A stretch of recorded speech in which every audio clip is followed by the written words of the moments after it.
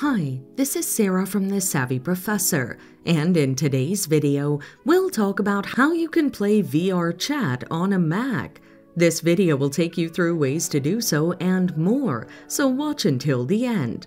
You can play VRChat on your Mac, but only when you install Windows on the Mac using Boot Camp or virtualization software. Here's how. Install Windows on the Mac. To install Windows on your Mac, open your browser and go to Apple Support at support.apple.com. The link is in the description. Click the link that matches your Mac model to install Boot Camp on your Mac. Follow the prompts to install the Boot Camp and set it to full security from the settings.